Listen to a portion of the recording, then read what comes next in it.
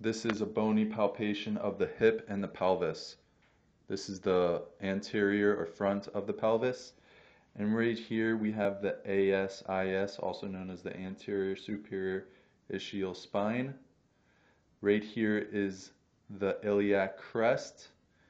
Lateral to the iliac crest right here is the iliac tubercle. This is the tubercle of the iliac crest. On the back, we have several structures.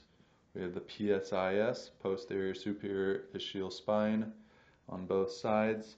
We have, right here is the coccyx, right there, those three little bones. And this right here, this rough ridge, is your ischial tuberosity, also known as your butt bone. And that's it.